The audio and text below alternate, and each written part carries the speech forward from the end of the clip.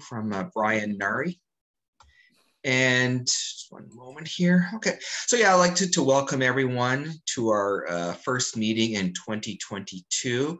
Our presentation, as you probably all know, is Brian Narhi talking about mill races in St. Catharines. We'll get to that in a moment. Just a couple of announcements.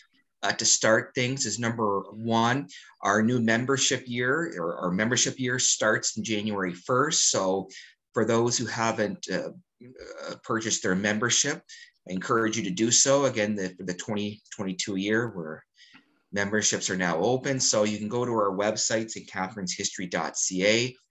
You can see information on there. There's also information on each newsletter on that. So again, I encourage everyone to purchase their membership for the 2022 year. That allows us to help put on programs such as these, as well as to do our newsletter. So important we keep that up. So I wanted to make a note of that. One other announcement I wanted to make is, you may have seen in the newspaper or in the obituaries recently, one of our directors, longtime member, John Calvert, passed away last month.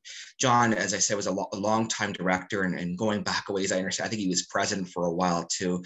John he made a lot of contribution to the Historical Society over the years. So I just wanted to take a moment to recognize John and his passing and everything he had done for the society. There will be something in our newsletter on that as well too. So I think those are all my preliminary announcements. So I think we can start on our presentation now for introduction, and for that I will turn it over to Gail. Thank you, David. I'm going to read from what I have in front of me. Born in St. Catharines, Brian Narhi, our friend, is of Finnish ancestry and very proud of it, and rightly so. He attended Grantham High School. He studied classics at Brock University, which is kind of an interesting thing. Then did graduate studies in comparative literature at U of T. And he worked in the Toronto Land Registry office before switching to archaeology. He worked for the Toronto and Region Conservation Authority, and he is now still with the Archaeological Services Incorporated, a very well-known firm. He's been a long-standing member of the city's Heritage Advisory Committee and Heritage Permits Advisory Committee. In fact, he's been the chair of both for many years. And he was formerly with the Regional Heritage Committee, which I don't think many of us knew existed, former museum board member, Mayholm board member, Port Weller Residents Association board member, and he, along with various other historian friends of his, has published various articles, and he's contributed to books. And he says he's a vegetable and cat grower extraordinaire, avid reader and genealogist, but I would like to say that he's also the person that the St. Catharines Standard always goes to ask him about anything history and heritage. It's always Brian Narhi because of his fabulous in-depth research. He's done work for the St. Catharines Heritage Advisory Committee on the late lamented Welland House and Rodman Hall and many other things. So I ask you to welcome our friend and board member, Brian Narhi. Can you see it now? Perfect. Okay, great. Anyway, well, thank you everybody for turning out for this this talk, despite these few technical glitches. My talk, of course, is mills should be built thereon, the hydraulic raceways and the St. Catharines economy in the 19th century. And just to give you a little prelude, in 2024 to 2029, we're going to be having the bicentennial of the first Welland Canal. So this is sort of an introductory taste of things that are going to be coming up. The first slide that you see here on the screen, of course, is as one of the buildings that stood on Geneva Street, right on the Hydraulic Raceway. And you can just see a little bit of the raceway coming through here in front of the building. I think this was the old part of the old Norris roller mill. The other picture that you see here is a map of St. Catharines from 1876. And I've often wondered what this squiggly little line is that goes down along here between St. Catharines and Merritton. And after I did the research for this talk, it dawned on me that that is the beginning of the Hydraulic Raceway, and then it just continues off in this direction through the downtown, and then emptied back out into the 12-mile creek. So during the mid-19th century, the town of St. Catharines was described as a place of much trade. The prosperity and the growth of the community was attributed not only to the Welland Canal, but the hydraulic raceways played a role. And as a show of that, you've got the masthead for the Farmers Journal newspaper, and the St. Catharines Constitutional had a similar one that highlights the industries and the canal and the raceways. And the engraving on the right-hand side here is a view of St. Catharines from about 1850, showing the Welland Canal, you know, looping around, a little bit of a raceway in the front here, and of course all the industries in the downtown core in the background. As we all know, the canal was the brainchild of Mr. William Hamilton Merritt. I don't think we have to say much more about him. I think everybody, most of the audience here knows who he was. As early as 1818, he envisioned the construction of a hydraulic ditch which would convey water from the Chippewa Creek to St. Catharines, and it would help to power the mills on the 12-mile creek. Two of the more important ones were John DeQue's mill and the Adams mill. The unfortunate thing is that they suffered from an irregular water supply, and during the summers, if it was dry, they would sit idle. In 1823, during the construction of the Erie Canal, Merritt's plans began to expand to that of having, instead of having just a hydraulic race, to having a barge canal and then a ship canal, which would link the lakes. The route followed the 12-mile creek and Dix Creek. It bypassed DeQ.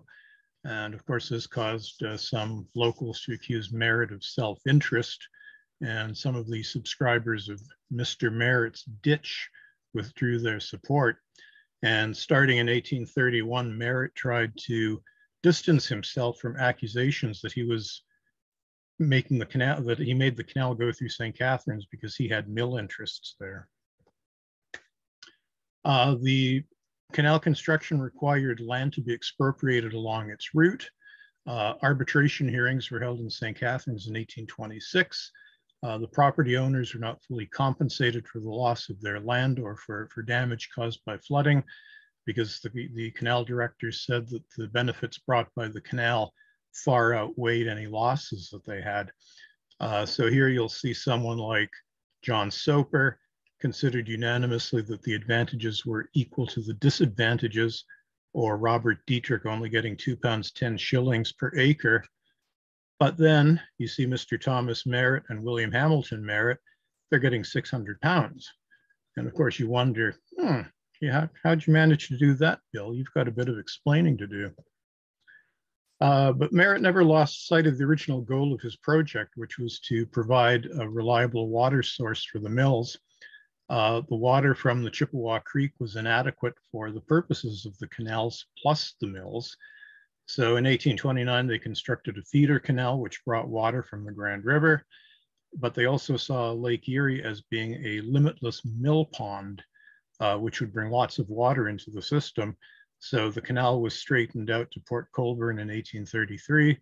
Thereafter, the canal ran more efficiently, and it had two southerly exits, the one being at Port Maitland. The channel, the narrow channel followed by the canal and its towpaths at St. Catharines meant that there was limited space for the establishment of mills and factories, which would have turned the village into an economically self-sufficient community. And the solution that was proposed was to build a hydraulic raceway.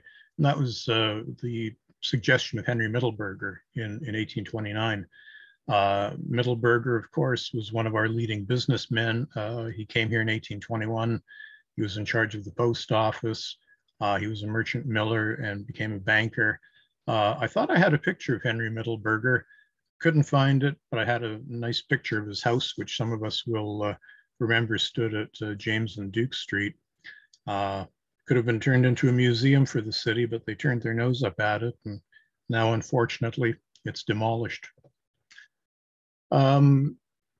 A hydraulic raceway operates on a large scale in the same way that an ordinary mill race would.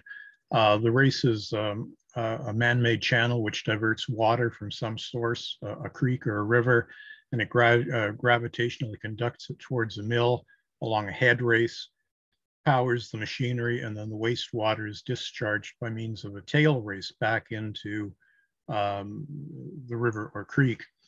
The hydraulic race drew its waters from upper levels of the Welland Canal and then discharged it back into the canal at a lower level.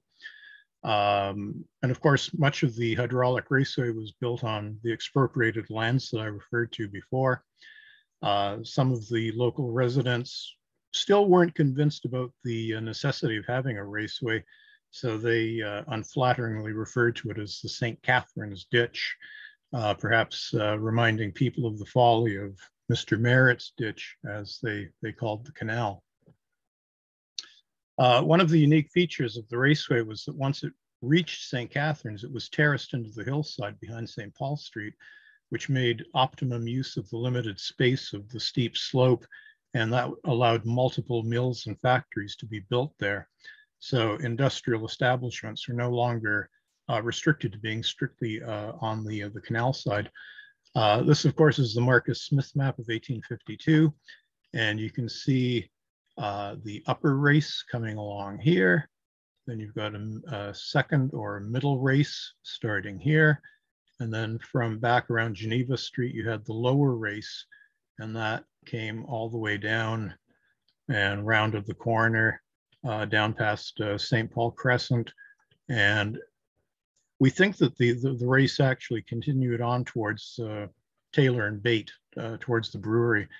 But one of the spots where it dumped into the canal was down here by the where the paper mill and the Lincoln foundry used to be. The properties on St. Paul Street extended all the way down the slope, and they were in private ownership. They were bounded by the Welland Canal lands. So in order to allow for the terraced raceway construction, the consent of the property owners was required. And here in 1829, we have the people who were giving their consent for the raceways, Mr. Phelps, Mr. Clendenin, Mr. Sanderson, Butler, and E.S. Adams very begrudgingly said, well, if it comes close to my place, I guess you can build it. And the raceway, of course, went all through these properties, which, you know, butted behind St. Paul Street. I don't know how true this is, whether this was a misprint or not, but they said that the hydraulic privileges were originally sold for $100,000 in October 1830 to J.B. Yates, who was a major canal stockholder based in, I think, New York City. Yates was disappointed at the slow progress of the work, and he in turn said to the Welland Canal directors, okay, you can have the water rights back, I'll lease them back to you. That was in 1833, and after that, the construction of the raceway started. It went fairly quickly after that. And this is a notice that John Clark, the secretary of the Welland Canal Company, printed in the journal, basically saying that the Welland Canal Company has repurchased the water rights from Yates, who was the hydraulic company, the original hydraulic company, and that basically we're going to get things underway. Construction of the raceway commenced in 1830. It was supposed to be finished in 1831 to coincide with the start of the shipping season. We know the names of the contractors who worked on the project: Johnson, McGuire, Bradley, the Sexsmiths, and so on. The cost was 7 cents per yard to do the excavation and the embankments, and the raceway extended for a distance of 2.5, almost 3 miles. And the work was to be done under the supervision of the engineer, or Mr. Oliver Phelps. Phelps also got a contract in 1830 to build 2 aqueducts that would convey the raceway across some fairly deep ravines. One of them was what they called Soper's Ravine. It was out by where the golf course is near Hartzell Street. And, you know, Phelps contracted to do the work for $1,500.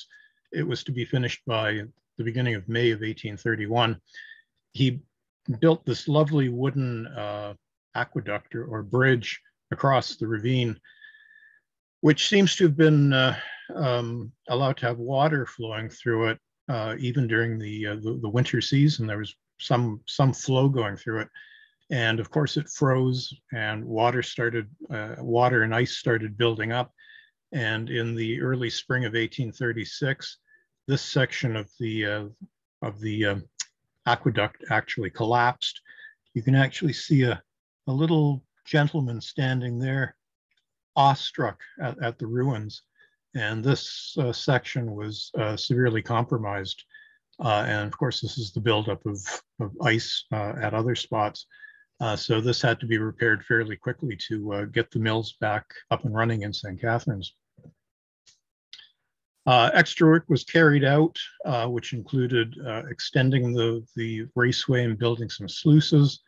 The cost of the construction is not known because the Welland Canal Company did some irregular bookkeeping practices. We have 3 tender documents showing the price at just over $1,100, one at $3,400, one at $6,700.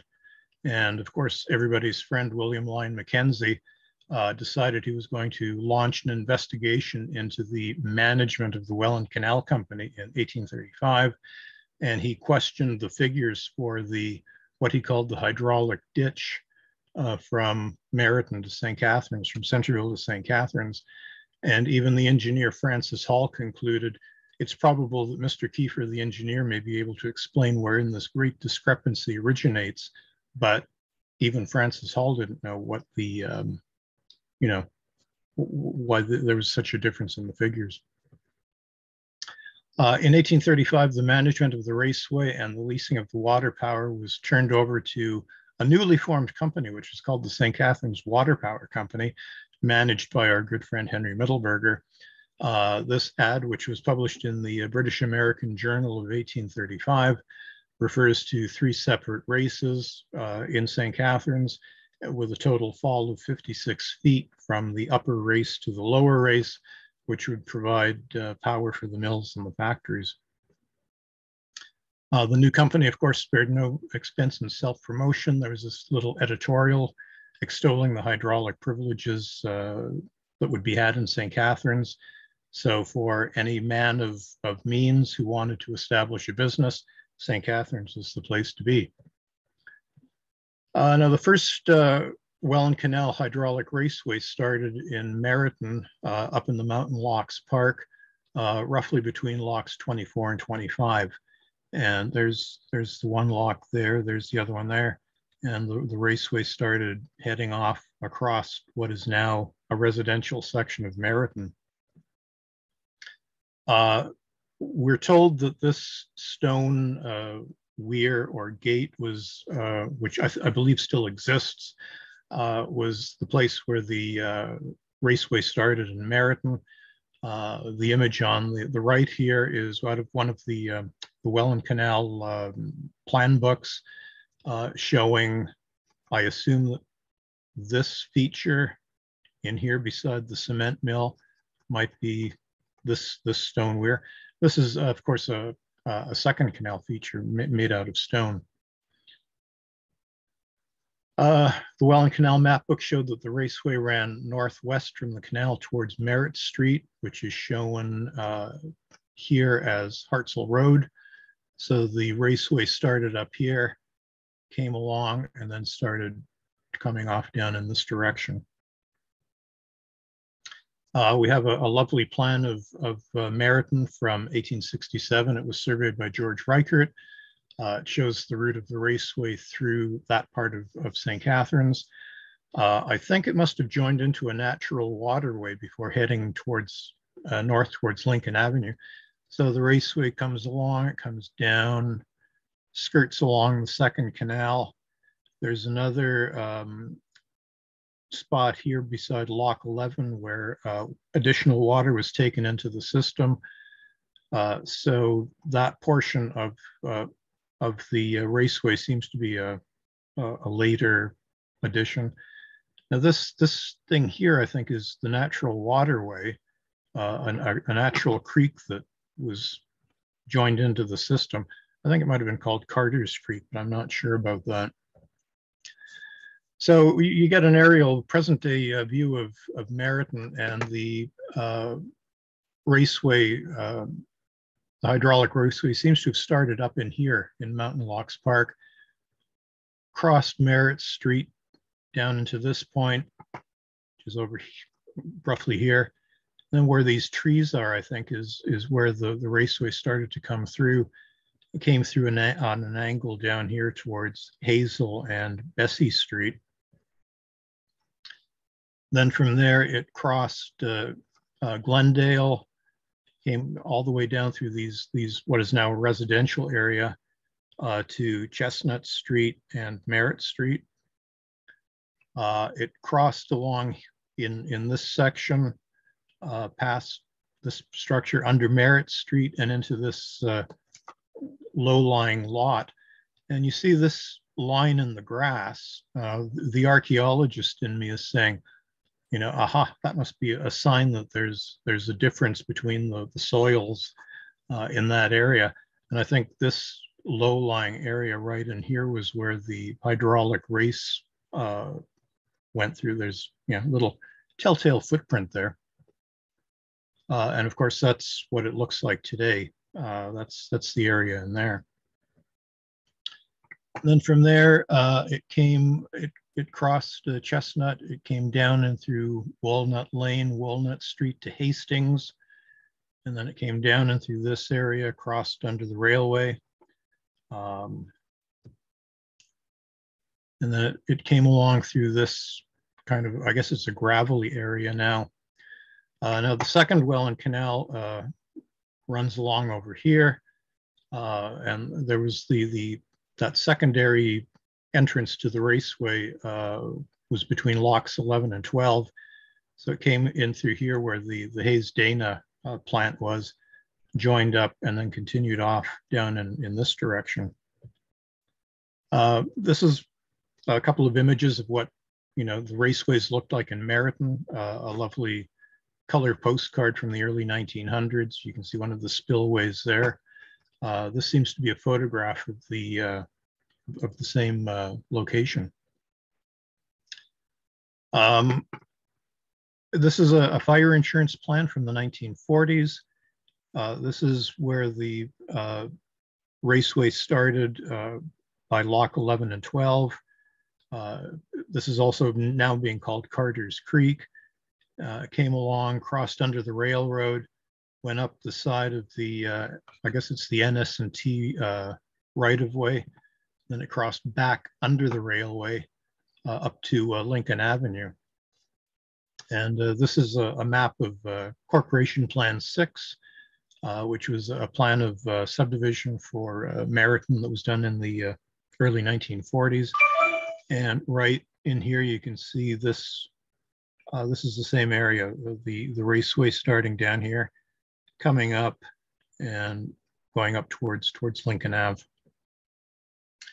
So it's fairly easy to follow on this aerial view. The treed area is the raceway, coming along, crossing under the railroad, coming up to Lincoln Ave, under Lincoln Ave, and then, you know, continuing on up towards the golf course. This is about the only section of the raceway that is still actually open and has water sitting in it. And this is what you see when you stand on Lincoln Avenue, just west of the railway. This is the raceway looking north. That's the raceway looking south. This is one of the Welland Canal maps, second Welland Canal maps. This is Lincoln Ave here. So the raceway comes along. This is now all the golf course area. Right here is, you'll see it's called the hydraulic aqueduct. That's the wooden bridge that partly collapsed that I showed in the earlier slide. Then the raceway did a fairly big bend coming up towards Queenston Street and Westchester. Again, this is another aerial view. This is the golf course. So the raceway was coming along here, whoops, what did I do? There we go. Came along through this area, crossed Claiborne Avenue, and then it skirted along up here behind Herrick Avenue. And I think this area in here was probably where where that collapsed bridge was, where the aqueduct was. Once it crossed Herrick, or behind Herrick, it came along here along Valley View. Then it went up behind the General Hospital until it reached Oakdale Avenue. And then it started chugging along down this way along Gale Crescent. So the raceway went behind these houses on Herrick. This is the view along Valley View behind the hospital. Then it came up, this is looking east behind where the hospital was demolished. So the raceway would have been coming along in this area, coming out to Oakdale and Gale Crescent. Then it went along Gale. These are different views along Gale Crescent. This is one of the remaining industrial buildings that might have made use of the hydraulic power. I don't know. We're approaching Gale Crescent and Geneva Street. This is a lovely aerial photograph from 1920 showing the area east of St. Catharines. You've got the third Welland Canal back here, and the hydraulic raceways coming along up behind the hospital area, crossing Oakdale. And this is Gale Crescent along here as a water-filled channel, which, a lot of people find it hard to believe that Gale Crescent was once underwater. And of course, this is the second Welland Canal down in here with the tow paths and things. Here's another close-up of Gale Crescent back here as a water-filled hydraulic ditch. This, of course, is the St. Paul, Geneva, and Queenston, Niagara Street intersection. That building still exists. There's no hotel quite yet at that point. This is a nice colored map, 1913 map of downtown St. Catharines. And of course, you've got the hydraulic ditch, of course, indicated coming along all through this area. You've got things like the Paxton Brickyard over here. And of course, other canal side industries, the gas company, Packard Electric, and all sorts of mills, the Flex-Hume Signs Company, the Kinleith Paper Mill. So the raceway attracted all sorts of businesses to the area. By 1836, the three separate races behind St. Paul Street were complete. Repairs had been made to the collapsed aqueduct. So the mills could be up and running. This map is the earliest map of St. Catharines that shows the raceways. The race is coming along here. Unfortunately, the map was damaged right in this area. Part of the linen had broken off, so the exact route has been lost. And the map also shows a little detail in the bottom corner showing the upper race, and this, of course, is Phelps's Mill. And you've got the second and the third races with the drop, the drop down in levels. Then you've got the lower race that started at Geneva Street above Lock 4 and went around towards Taylor and Bates. And you'll notice here that there's a drop of 16 feet between these two levels. There's a drop of 20 feet between these levels. There's another 10 feet here. So when they advertised that there's 56 feet of drop between the levels. They actually showed it on this inset. Of course, the Marcus Smith map, I've already referred to that, showing all the different, the upper, middle, and lower race. You've got things like the Grantham Mills, Merritt's Welland Canal Mills down here, the various industries showing up. The Brosius map of 1875, again showing the raceway coming along here. You've got Phelps's Mill right in the line of Geneva Street, which was a hindrance to a lot of people for many years because they couldn't, extend the street. And the different levels of the races finally ending up down here at the paper mill. Junius extolled the virtues of the water power in St. Catharines. This was from his column in 1856, talking about all the different businesses that were here, barrels of flour, machine shops, workshops, woolen factories, carriage factories, producing agricultural and mechanical implements of all sorts. If you're interested in, excuse me, a book that outlines all the different industries that were attracted because of the canal and the raceway, we have this survey of the Welland Canal Industrial Corridor. And one of the authors of this study was Rob Peel, who's one of my colleagues at ASI. This book is available at special collections at the downtown library. The nice part about the book is that it has lots of maps in it. And each map, like the one map is made out of almost like a parchment or tissue paper, so it's transparent. So he'll have the historic water course, in this case, the canal and the hydraulic raceways that are marked. And when you flip that map over onto the facing page, you'll have the different industrial establishments shown. So when the one map is overlaid on the other one, you can actually see the two of them juxtaposed in relation to the modern streetscape and the historic watercourse. He also, for each map, has an inventory of what the buildings are that are shown on the map, and then a detailed inventory sheet saying what they were and a little bit of thumbnail history about them.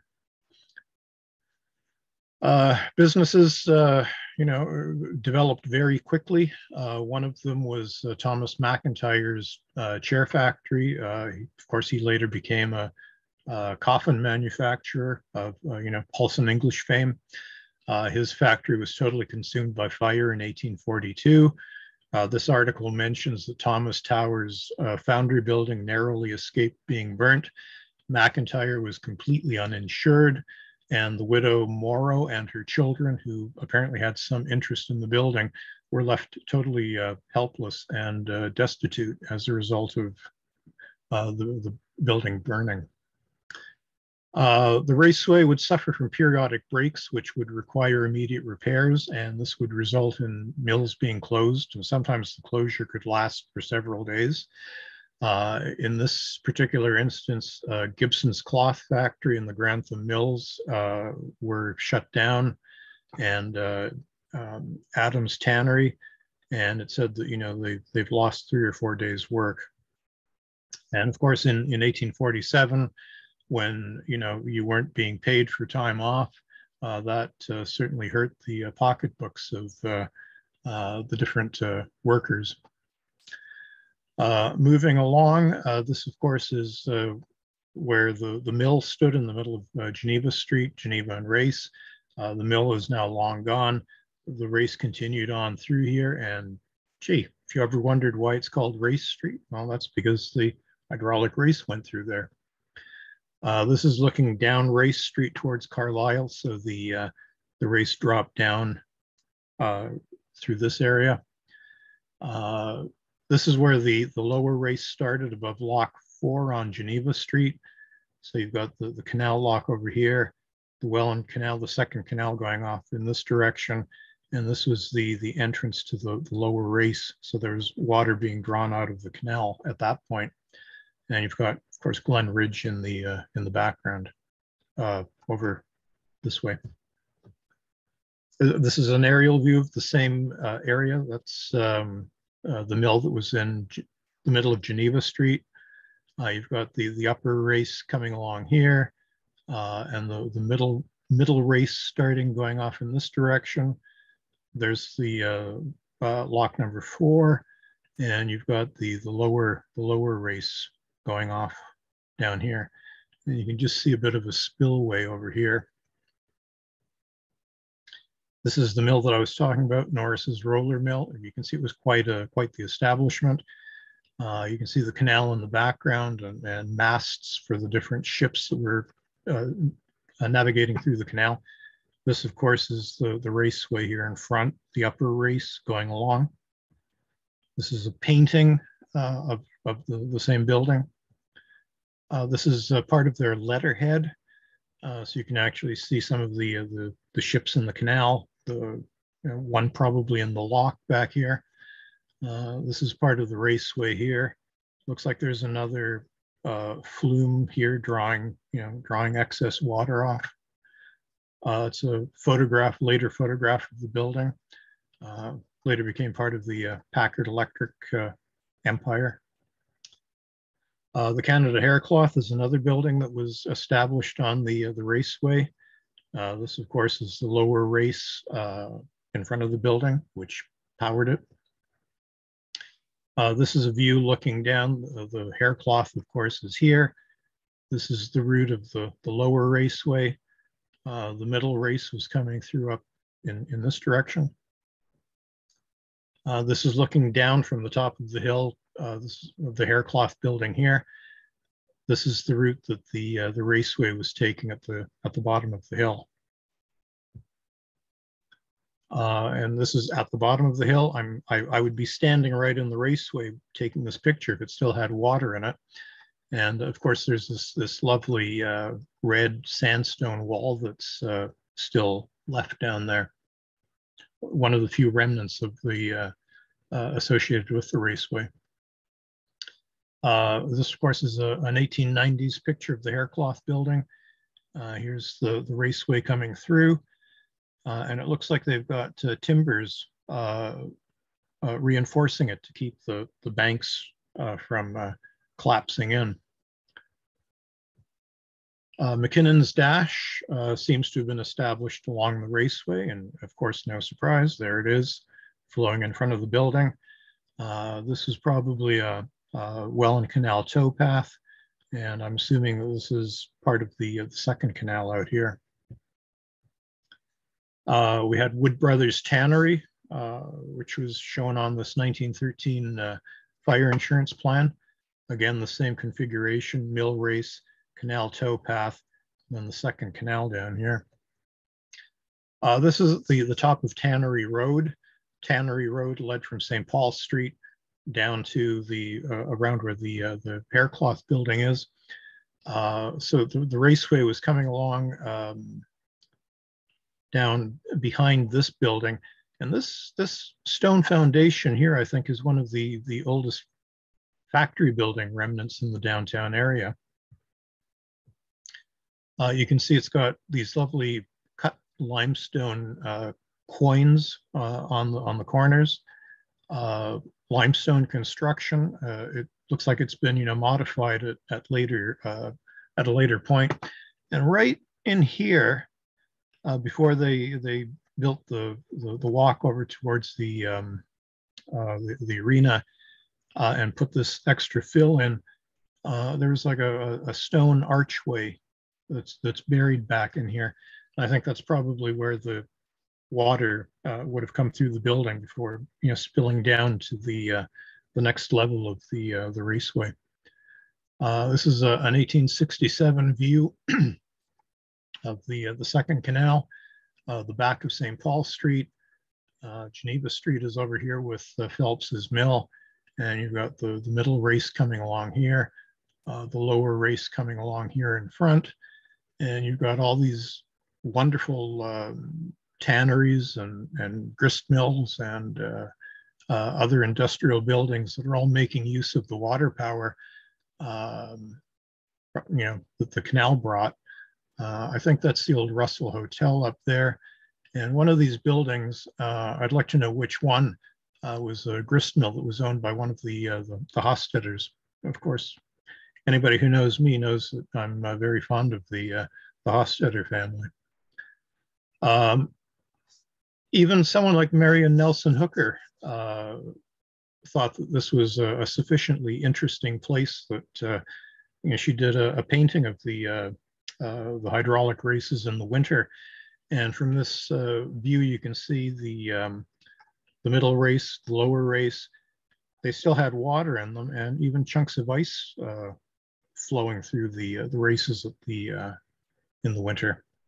And no large haircloth building yet, just a small building.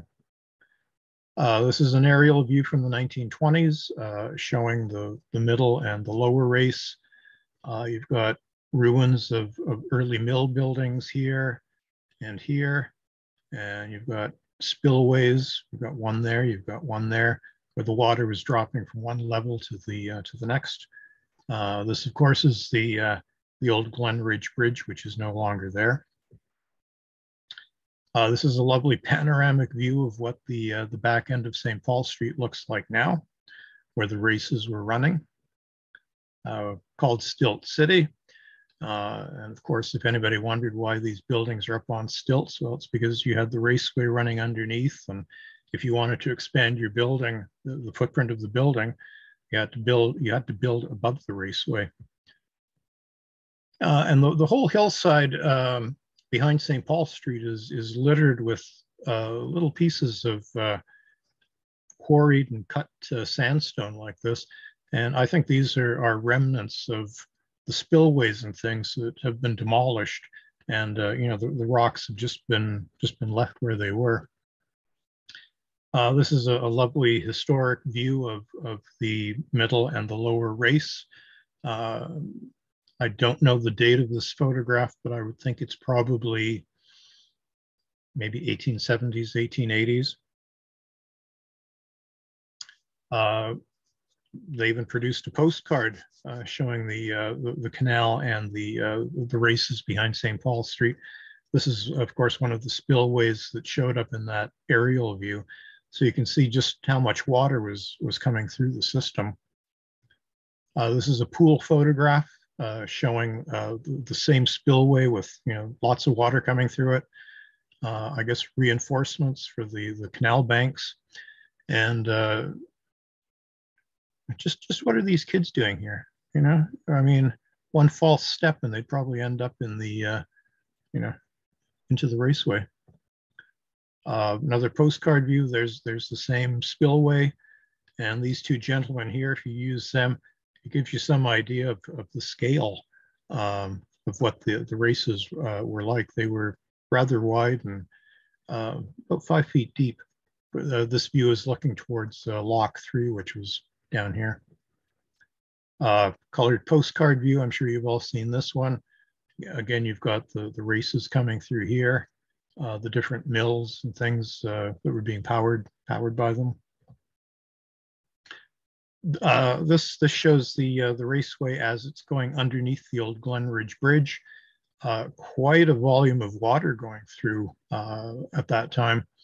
You've got the stone spillways and reinforcements for it, and it looks like here you've got timbers that are bolted together to keep the hill from collapsing. And this, of course, is a view looking down from the Glen Ridge, or as they called it then, the Ontario Street Bridge, into the raceway. Showing some of the sluices and gates and things. This is Lock 3 of the second Welland Canal. The Glen Ridge Bridge is back here. St. Paul Crescent is up here. And the hydraulic raceway would have been running, I think, right along that high ridge of land there. When the Finns first came to St. Catharines, they lived in a boarding house that was built right beside the old Glenridge Bridge. And I don't think it might be, that might be the bottom end of it, like up in there. So the raceways were like the Finns' backyard playground. And so here we have one of the early Finnish gentlemen standing on one of the bridges, wooden bridges that was built across the raceway. And you can see that the raceway was built again out of timbers that were bolted together. These ladies, of course, standing on the same bridge. It's you know, you have more of a view of the bridge, and it's looking like it's seen better days. Like, I wouldn't want to be standing on that thing. You never know when it's going to give way.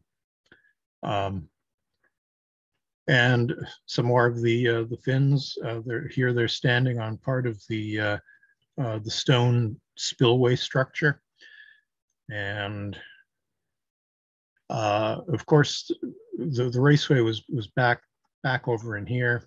So there's a bit of a bank in front of it. So this area was also a place where you'd go if you wanted to, you know, have a quiet romantic interlude. As my grandmother and grandfather are showing here. They had a quiet moment on the canal bank, on the raceway bank. The land registry office is full of registered plans that show details of the raceway. This is actually, it's called Hill Street here, but this was St. Paul Crescent. So the paper mills, the Kinleith paper mill was down in this area. The Welland Canal is down here. Taylor and Bates was off in this direction. And here you've got one section of mill race coming along. Part of it powered the paper mill, but this one I think was the one that continued on underneath St. Paul Crescent and went off towards Taylor and Bates. This is about a 1920s view of the second canal. This, of course, is the paper mill that I was talking about. It was originally, I think, Merritt's Mill. This is where the Hydraulic Raceway, the end of it, is spilling out into the canal. This, of course, is the old Burgoyne Bridge that's no longer there. Here you can see the original swing bridge that took St. Paul Crescent from the city side over to towards Rodman Hall. This is the same view now.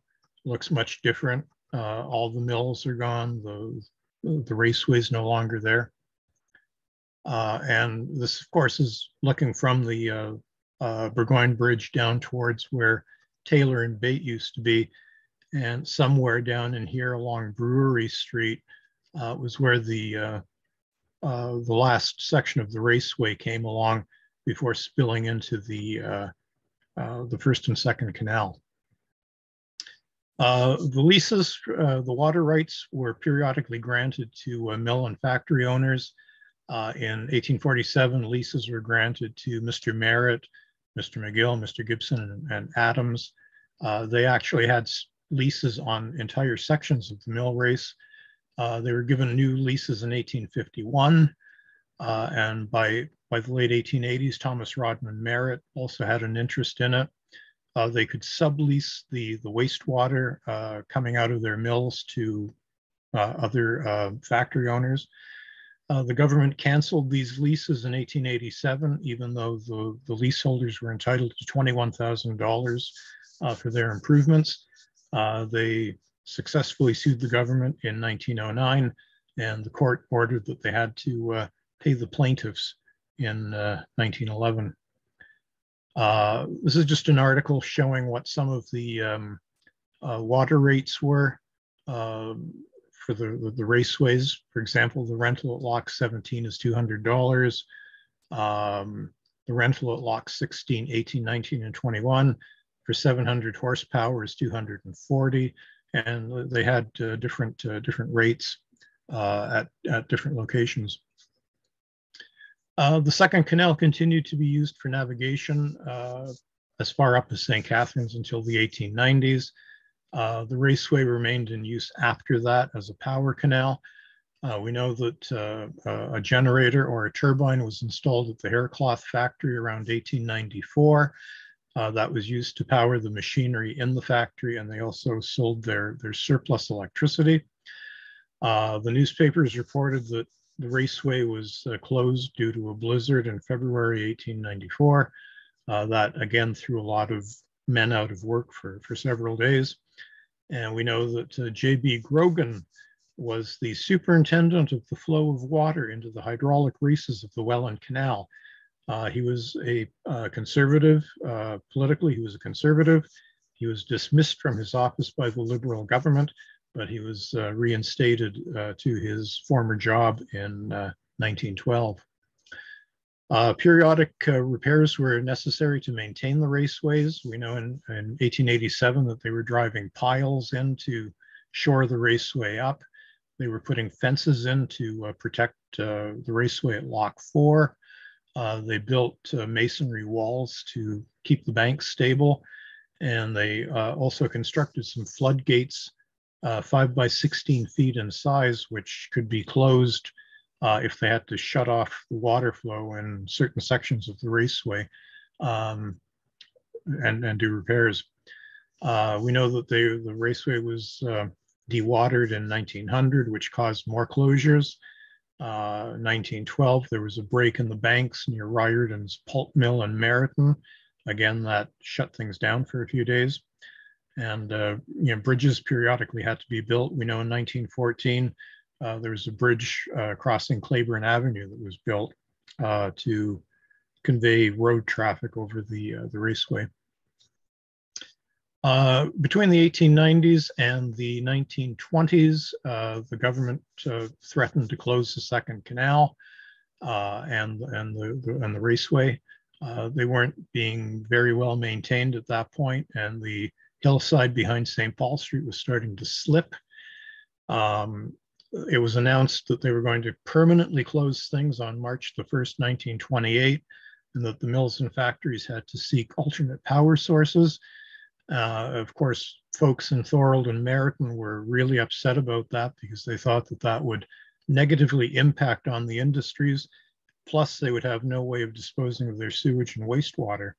I guess they were hooking everything right into the canal and the raceway. So things are flowing down from Thorold and Meriton through St. Catharines into the 12-Mile Creek and ending up in Port Dalhousie. And there are newspaper articles and editorials in the Standard where people in Port were complaining and saying, my God, can you not do anything to stop the flow of sewage into the 12-Mile Creek on a hot summer's day?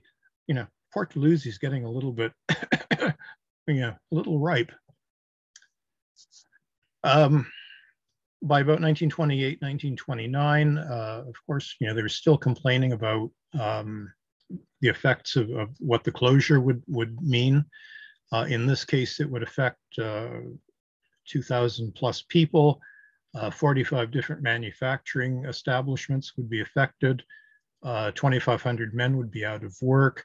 $50,000 in wages would be lost. By the summer and fall of 1929, the city of St. Catharines proposed a plan. They wanted to assume control of the hydraulic raceway. They would incorporate the city's sewage system into it. They would pave over it, and it would provide a boulevard that would relieve the traffic congestion on St. Paul Street. And that boulevard would go basically from the bottom of St. Paul Crescent up to Westchester.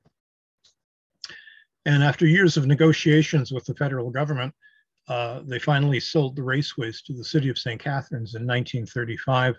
And for the entire 2-mile length of the raceway, the city bought it for $1,000.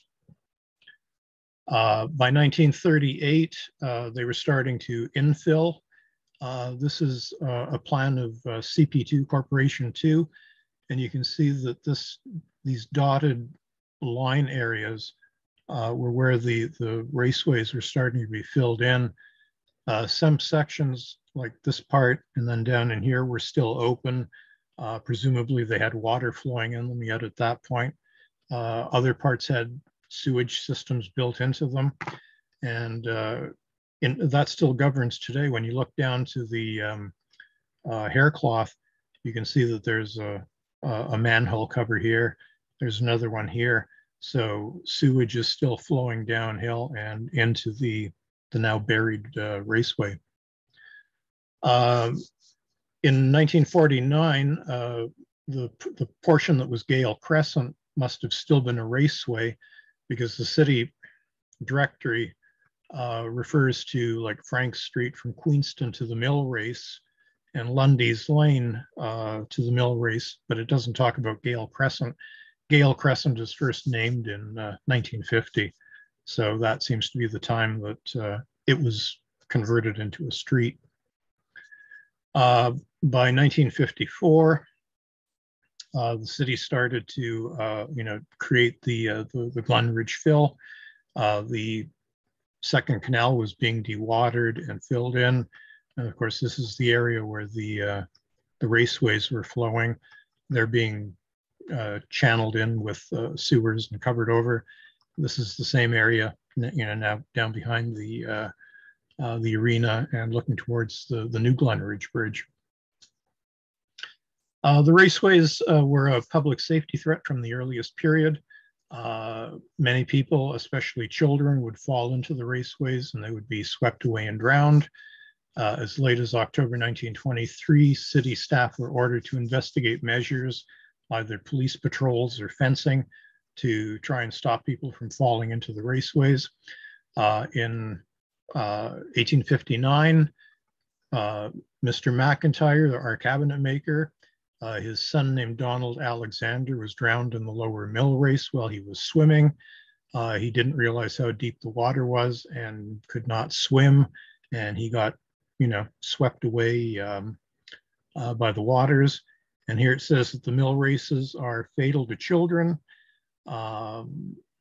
Every year, one or more are drowned at this spot, and yet no effort that we're aware of has been made to prevent such melancholy occurrences. And parents should take pains to warn their children against, bathing at this spot. The McIntyre loss must have been really heartbreaking. This is a page from McIntyre's coffin register from 1859. And right here, you see the entry for their son that drowned in the raceway. And I guess they couldn't bear to write his name out in full or put in any other details. They just put his initials down, and that was it. But adults also fell into the raceway. We have Margaret Sullivan. She was found in the mill race behind Mr. McIntyre's cabinet shop. They weren't sure whether she met her end violently because she had a cut on her head. But the last time she was seen alive was during the circus performance. And then she was found drowned in the mill race. This is another page from McIntyre's coffin register for Margaret Sullivan of St. Catharines. She had a stained coffin and a box.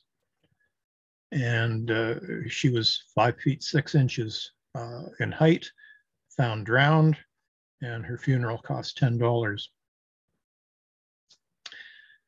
Anyway, I want to thank Dennis and Arden for their assistance in this slide presentation. They gave me a few really good photographs and advice on what to do. That's all, folks. Former, I mean, if we knew, the street. If anybody has questions? Yeah, questions. Yeah. Brian, I see one in the chat here. It's from Wes Turner. Why did the government cancel the leases in 1887? I think by that point, because the third canal had been opened, and the second canal was seen as being it was becoming redundant. It wasn't suitable for navigation, and I think it was just a cash drain on the government because they had to maintain it. So by canceling the leases, that was like the first step that they would take towards eventually decommissioning the canal. But there was enough of an outcry from all the industries and local inhabitants that they sort of deferred, putting off the closure of the canal, but they did keep it watered. But they didn't want, all the fuss and bother of leases. Yeah. Are there any pictures, or are you through? Yep. Are there any pictures of the red mill? I believe there are, but I didn't really include any of them. I think it shows up in one of those early views that I had at the beginning of the talk.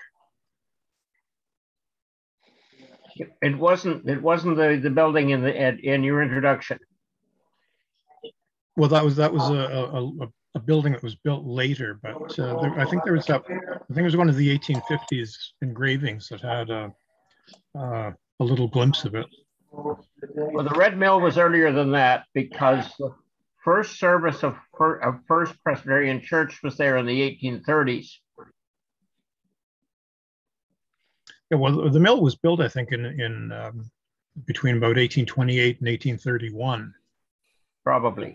But the stone building that was there was enlarged and added to, I think, in the 1870s and 80s.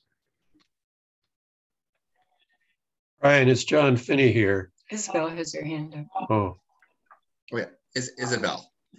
Thank you. I really enjoyed that, Brian. Thank you. Thank you, Isabel. Just to comment, I do know a little bit about where the beginning of the race was at in Meriton, and it was actually between Riordan's and Goose Island, or Ball Avenue West, halfway in between there. And I understand that there is still a trace of the stonework that was located when they were when Colleen and Renee were doing the research for the historical Welland Canals mapping project. And I believe they have it marked on that map, which is accessible online. So was that up in like the Mountain Locks area, or? Yes, it was down? It was much higher though, not the lower part where the new development is. This is south of Riordan's, higher up at the top of the escarpment rather than lower down. Oh, that high up. I didn't realize that. Yes. Yeah. Ah. And there is apparently a trace of stonework still there. And I believe it's marked on that map. I haven't been to explore it recently, but I understand it is marked on that. So if anyone's interested, they should be able to find it by tracking that through the map. Right. Okay, yeah, thanks.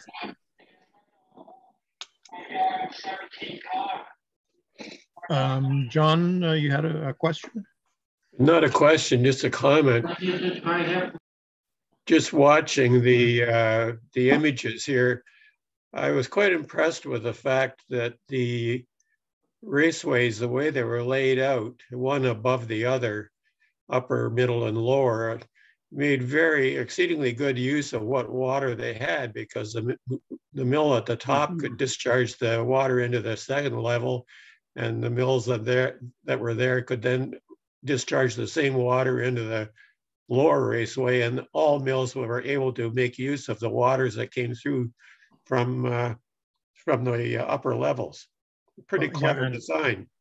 Yeah, and of course everybody was cashing in, because, like I say, the leaseholders of each level of the raceway could then charge other people to use the water that they had already come through their factory.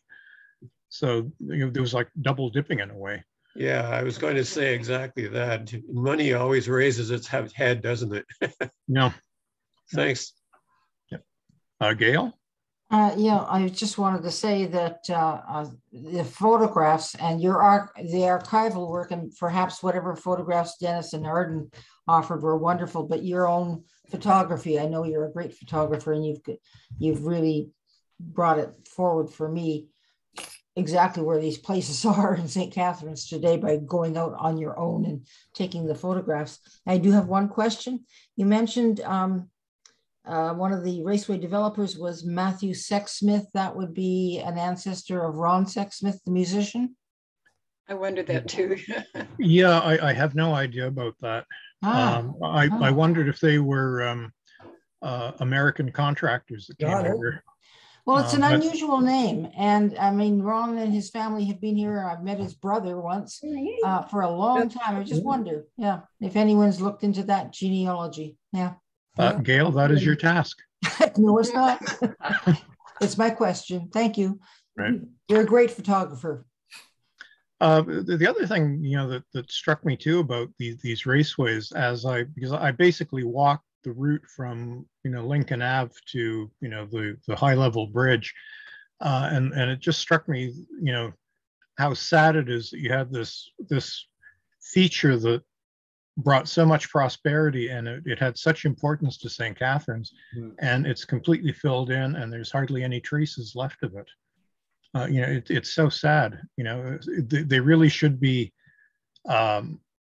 commemorated somehow with a commemorative plaque or something, and you know, and to have maybe some kind of marking along the route so that people know, you know, the ground that they're walking on used to be a raceway, an industrial raceway. Michael from Vermont, you have a question. Yeah, first off, I've got to tell you, that was phenomenal. I really enjoyed this. And I had only known about the lower raceways. I didn't know how far they came up or where they began that. So phenomenal job. Just a question, with the sharing of water between the canal and the raceway, were there ever issues that there wasn't enough water in the canal or they took too much off? Because I can understand the lakes, the locks would need a lot of water and you wouldn't want to drain a mill during times. Were there ever issues between the two sharing the water? There were, I think, more during the time of the first canal. I think that's probably why there were more, you know, feeders and stuff that were created for the second canal. You know, it increased the flow of the water.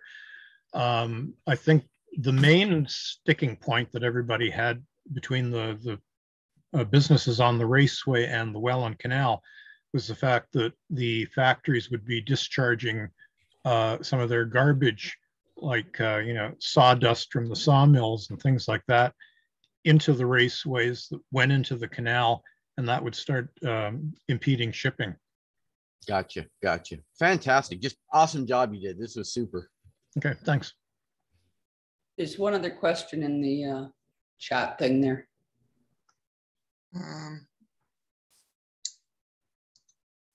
I see a comment. It says, this says, you did mention. I'm to finish. So you did mention that sewage was added to the raceways. So I have to think that those who use the water at the end of the raceway would have had really nasty water to use, and it must have smelled badly in their factories. That's probably a good guess. Yeah.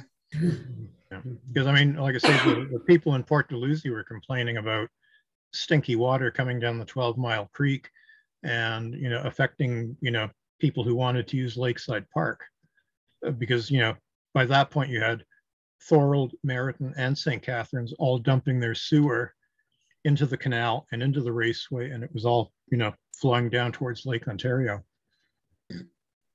Would be different world than what we live in. For sure. And the last user was the brewery. What was that?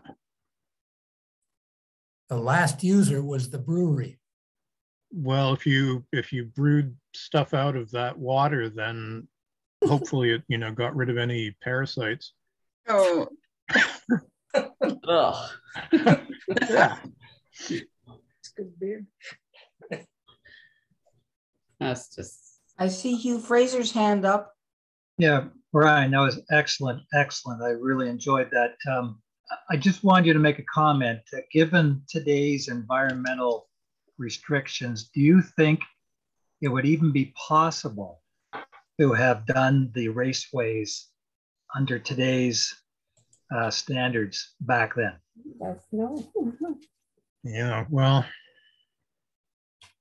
again, like I say, different world. I mean, you know, the Victorian ideas of sanitation and work safety and everything was, you know, totally different from ours. So if we imposed our standards on them, no, it probably couldn't be done.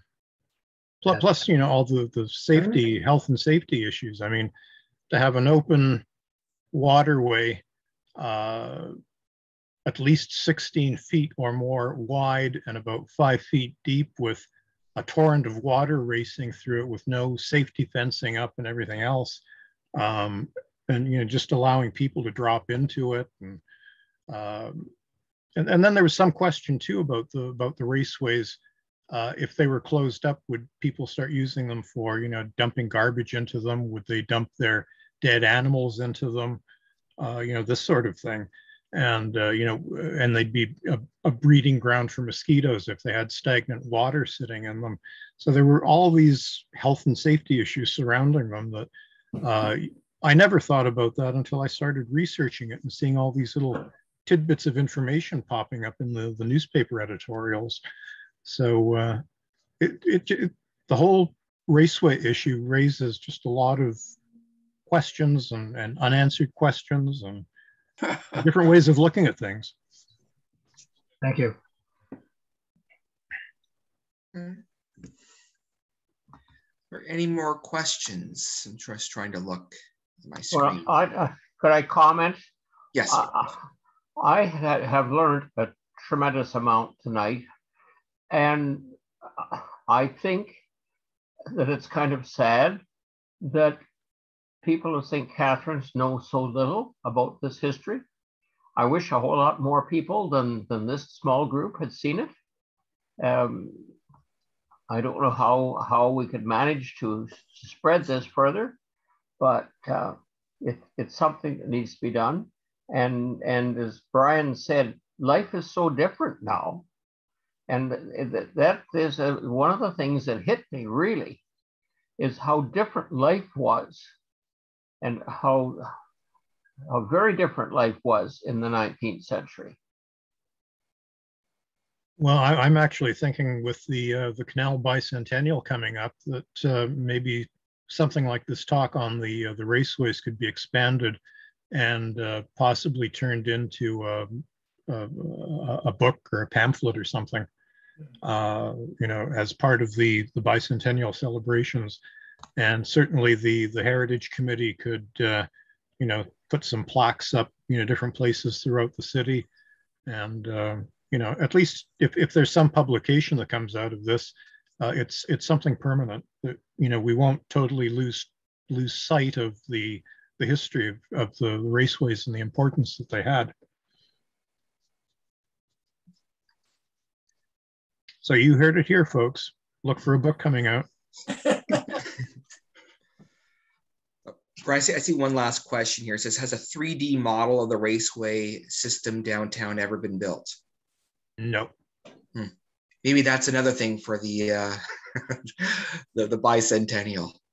Hugh is very good with Legos. He could do it. Never thought of that. Yeah. Or model railroaders who, you know how to do things. You could combine the two, NS&T and you know, the hydraulic raceway and the canal. It could make a lovely you know, panorama, diorama, whatever you want to call it. They could build this with 3D printers now. This is not that hard to do anymore. Well, we've got a 3D printer at the downtown library, so there you go. Library staff, get ready. We're coming. Museum.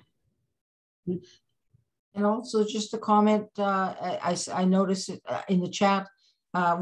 This will be on our Historical Society YouTube station, so promote it through that as much as you can. I'm thinking of Bob Halfyard's question: how do we promote this? Well, we've got our own YouTube station, so this will soon be up. Make a documentary of it. Yeah. Okay, so I think otherwise that's it for the questions. So this comes from the time where I thank Brian for his presentation. We always rely on Brian, typically about once a year, to give a presentation. He never lets us down. So this was a great presentation. We actually had really good turnout today as well too, so glad to hear. So thank you, Brian, for your presentation. And as Brian was saying, with the bicentennial of the Welland Canal coming up, this is probably going to be a big topic in the coming years. So this is considered as one of the first of I'm sure other topics or articles in the newsletter to follow over the next few years on the beginnings of the Welland Canal. So with that note, just want to end things off. We do have a presentation as we normally do in February. It'll be on February 24th. It is Dr. Ian Ellingham, local architect, chair of the Niagara Society of Architects, and it's entitled An Economist Looks at Heritage. So we look forward to seeing everyone there. And again, February 24th, same as always, fourth Thursday of the month. So thank you again, Brian. Look forward to seeing everyone next month, and I'll say goodbye now. Bye. Thank you, Brian. Thank you. Thank you. Bye. Thank you. Thank you.